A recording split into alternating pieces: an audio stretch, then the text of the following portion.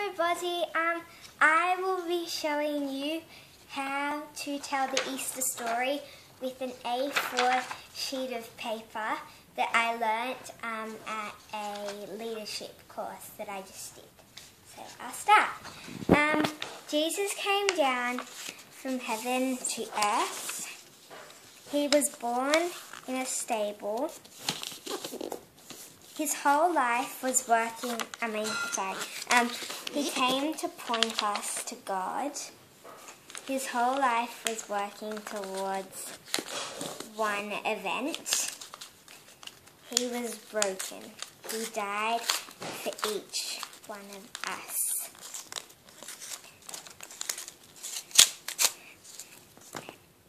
So,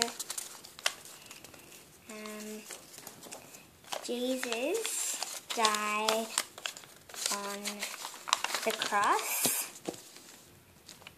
There were two robbers on the cross next to him. One robber chose to follow Jesus, and the other chose to... One robber chose to follow Jesus, and the other robber chose to turn away from him. Two soldiers came. One soldier put a spear in the side of Jesus to see if he was alive or dead. The other soldier put a sign above his head saying, "King of the Jews." After that, Jesus was put in a tomb with a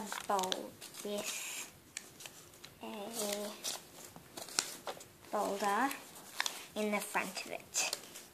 3 days later, Jesus rose again, and the cross stands for life.